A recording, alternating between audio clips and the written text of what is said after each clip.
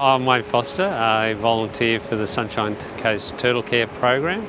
So each day during the turtle season we hop in the boat and then we'll come over to Bribie Island, the northern tip. There's 5 kilometre stretch between the Bribie Fort and Bulcock Beach, and we'll walk that each day. It's very rewarding.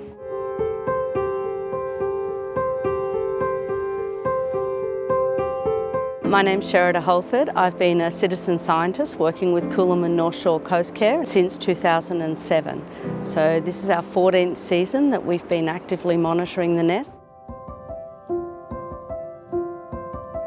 Lee, myself and another 2 girls were given training where we learned how to tag turtles, relocate nests, and then at the end of the season we learned how to dig nests and collect data from the nests that we were digging.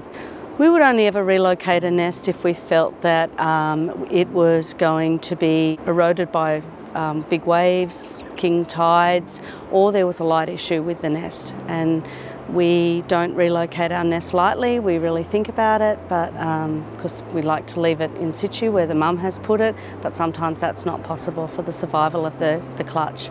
After the hatchlings have emerged, we dig the nest roughly 3 days afterwards. We count how many empty shells are in that chamber, we count how many undeveloped eggs are in there and how many unhatched are in there, and if any of them have been predated.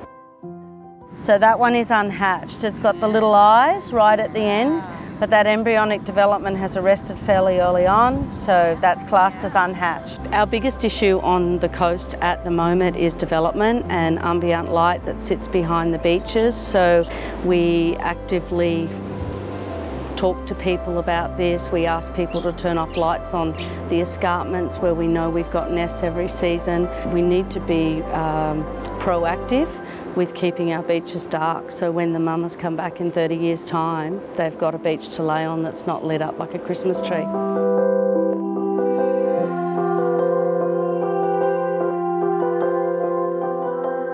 We went to Mon Repos in 2019.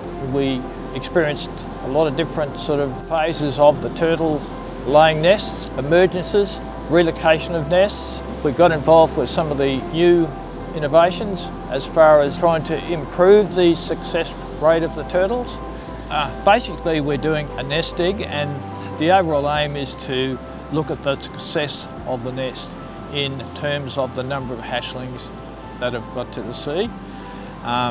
So we're collecting scientific data which will help form policy work in the future.